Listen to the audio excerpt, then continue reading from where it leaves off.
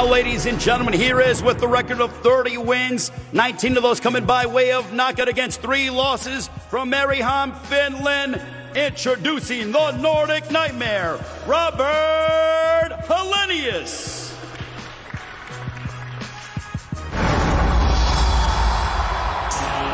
And now, ladies and gentlemen, with an outstanding record, 42 wins, 2 losses, 1 draw, 41 big wins coming by way of knockouts.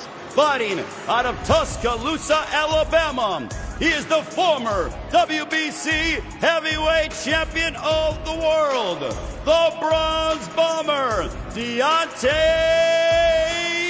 Wilder.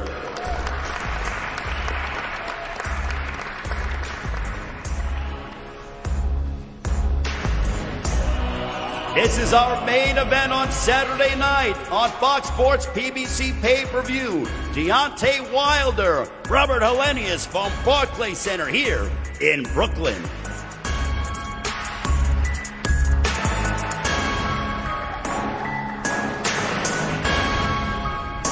Thank you very much, gentlemen. You could take your seats. Deontay, it's very interesting because you have animosity with these 2 guys, but you and Robert Helenius are certainly gentlemen, and you guys have mutual respect between each other, him being your former sparring partner. When you decided to come back, and there was a list of names that you could have chosen for your comeback, why did you decide to settle on the Nordic Nightmare, Robert Helenius, who is no easy task for any heavyweight in the world? You know, first off, I got tremendous love and respect for Robert. We've been knowing each other for years, and we've been in camp. He's always came to my camp. You know, they say iron sharpen iron, and we definitely been doing that. And, you know, the reason I agreed upon this fight, because he's been on a winning streak. He's been looking great in his fight, and, you know, this is for the WBC Eliminator. So, you know, if I'm going to be in it and come back in it, why not fight the best, and why not, you know, fight for something worth fighting for? You know, I don't have long. I only want 3 years left up in this business, and I'm ready to fight the best, and I'm willing, able, and ready to do whatever I got to do, you know, to make it back to the top. Well, it's great to see you, champ, as always, and now with the Nordic Nightmare, Robert Helenius. Robert, you have been fighting, involved in boxing for over 25 years. You've always stated your goal is to challenge for the heavyweight championship of the world. You are literally, potentially 1 step away, but in order for you to get to that path, you have to get past this man, the Bronze Bomber Deontay Wilder. How important is this fight for you on Saturday? Well, I've been drawing my life to this sport, so of course this means everything for me, and I've been doing all the work I can do to bring my best self off in this fight, and you know, I'm ready. Deontay, this has been the home to many memorable events for you. 4 fights, 4 victories, 4 knockouts. You look at the names of Arthur Spuka, Berman Stavern, Luis Ortiz, and Dominic Brazil, most recently in May of 2019. What makes Barclays Center so special for the Bronze Bomber? I think it's the electrifying energy that this arena possesses. You know, I done had some of my most dramatic knockouts, most exciting knockouts, and enjoyable moments right here in this arena. So, you know, when I came here and got off the plane, the energy here just felt amazing. And I asked my team, do y'all feel the same thing that I feel? And they agreed with me. They felt the same thing. So it almost feels like a second home to me. You know, I'm always here, and I put on my best performance here, right here. So, you know, with that being said, I'm not looking for nothing less than a great performance come Saturday night. So the fans is in for a treat. You know, it's a lot on the line. You know, and I think I got the right opponent for us to get the fans what they want to see. You know, one thing that resembles me and Robert, he got a warrior heart, a warrior mentality, and everyone knows I have a warrior heart and mentality as well. So when you're fighting with your heart, you're willing to go out on your shield, and that's what's going to be tomorrow. We're going to go out on our shield, baby. Is that why you had such an extensive training camp? I mean, your pre-camp, I thought, was rather remarkable. You put in hundreds of rounds in your pre-camp, even before diving into training camp. Is it because you know that you have a dangerous and formidable opponent in front of you on Saturday? Most definitely. You can't look past Robert Helenius. You know, like I said, when any fighter fight with their heart, you can't look past them. You know, and you know, we put in like 600 and something rounds in. I think it was 620. You know, how much was it? Well, I'm downgraded. 725, so says Don House, a part of the Deontay Wilder camp. I'm downgraded. House been keeping up with everything. And it's been a tremendous camp. You know, pre-camp been tremendous, and going into official camp has been just as great as well. You know, we had to slow down a little bit because I was overtrained, and it's been amazing though, because you can go so many years doing the same thing over and over again, and then it becomes boring. It becomes just something that you got to do and get through. So we changed up a lot of things. We changed up location. I was out in Vegas for a long time, and then I did my sparring back in Alabama, and it refreshing a lot of things. And we went back to the basic of a lot of things. And this whole title for me, you know, this second phase in my career is all about having fun. You know what I mean? All about having fun. I always tell people I'm happy and I'm at peace in my life, and where I stand, you know, where I am, the grass is green. You know what I mean? And can't nobody knock me off of that. So I'm looking forward to Saturday night. Although we're sparring partners and we respect each other highly, understand that, you know, it will be, the beast will come out come Saturday night. You know, people ain't got to worry about, well, they friends, or, well, you know, he said he love them and all that, you know. It's going to be fire come Saturday night, that's for sure. Robert, what have you done in preparation? You both have had, you know, lengthy time together in sparring, but it's obvious that this man has destructive power, a knockout percentage of over 91%. And you got to respect that as well, of course. We've been doing a lot of footwork, a lot of jabs, a lot of sparring as well. So, and we've been at it the whole year. So. We didn't know the opponent in the beginning of the year, but we've been training all year. So, you know, sitting here, I don't know what to tell you guys anymore. I've been in so many press conferences, but we've been doing a lot of good work, and I feel like this is my time now, and the fight is going to be really, really good. For you, what is it like to be back here at Barclays Center? Because not only has Deontay Wilder had success here, but you have as well. You went ahead in March of 2020, right before the pandemic. You know, you were a heavy underdog coming into your fight against, at the previous time, the undefeated Adam Kovnatsky. And you came out, you shocked the world, and you smashed him. So what's it like for you to be returning to one of the best nights of your career? Yeah, I've been fighting once at Barclays Center, and the atmosphere was crazy good, like Wilder said, and I feel like the same thing is happening all over again. Deontay, you mentioned in the theme to this fight, since you decided to come back, that you're fighting for yourself.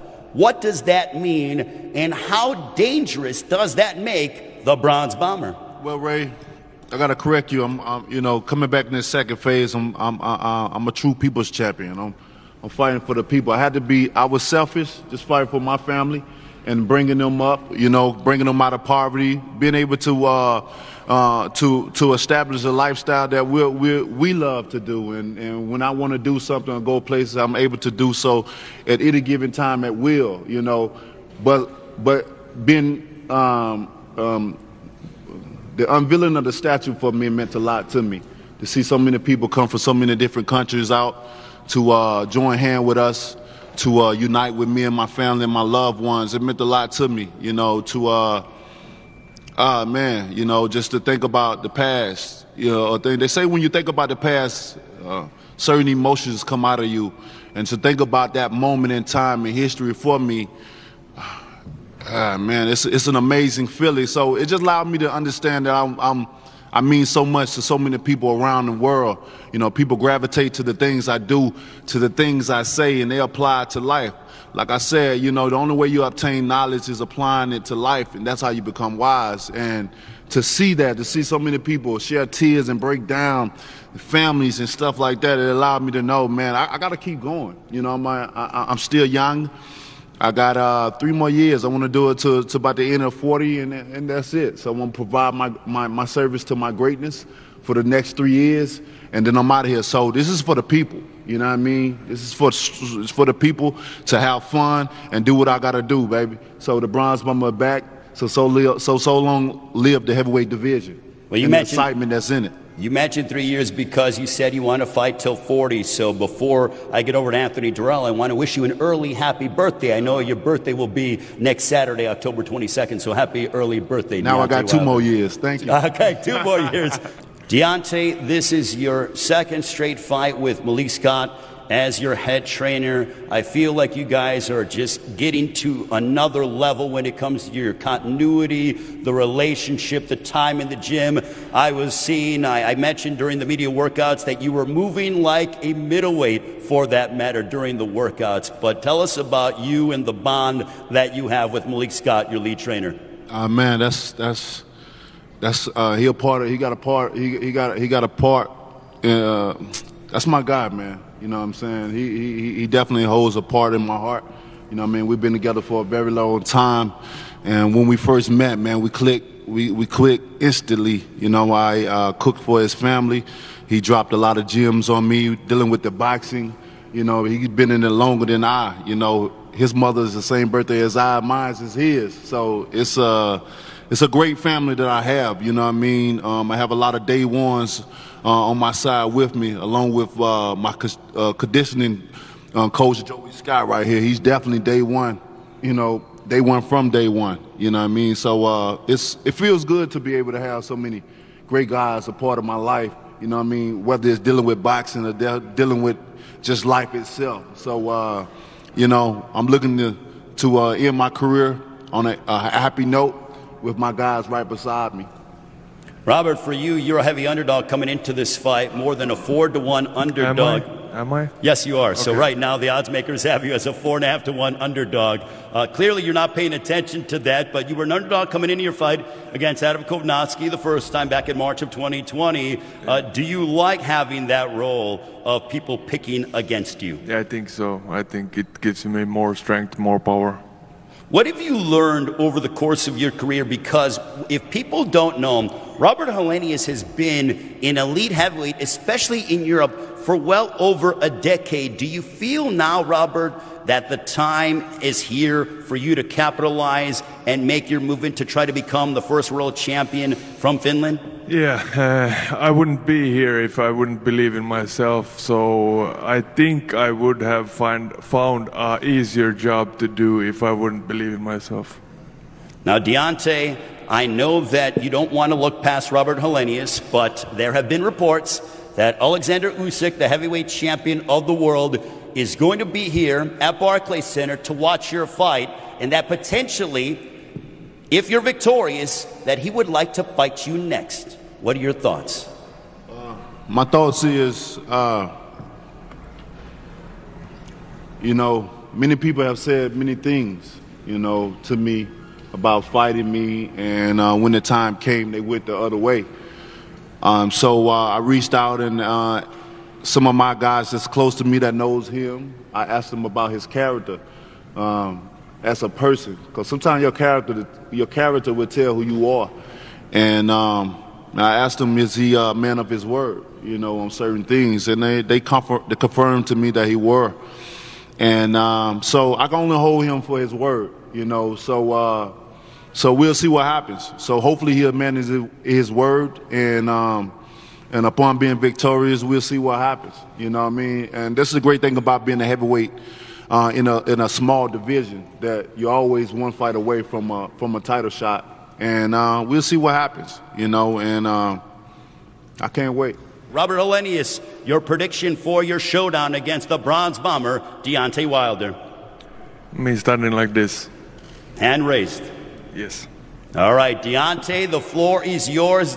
The former heavyweight champion of the world returns to the ring for the first time in over a year. It will be 372 days exact. But Deontay, your prediction for your matchup against Robert Helenius on Saturday?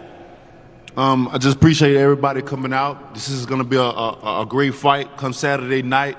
You don't want to miss it. You know, I bring the excitement to the heavyweight division, and I'm back, baby. And on that night, it's going to be an explosion. You know, you got two fighters that putting their hearts on the line, that putting their lives on the line, and we don't want to exit that ring unless we become victorious. That's mean if we had to go out on our shield, and you know what I mean by that. So I'm back, baby. And, you know, when I'm in the arena or when I'm in the fight, you know, I keep people on the edge of their seat because you don't know what's going to happen. But when it happens, baby, bam, good night. I'll see you guys soon. Love, peace, and God bless. And you know always, Bomb Squad! Thank you for watching. Well, if you enjoyed that clip, make sure you click somewhere around here and subscribe. From fight highlights to exclusive interviews, we have got everything you need as a boxing fan right here on PBC on Fox.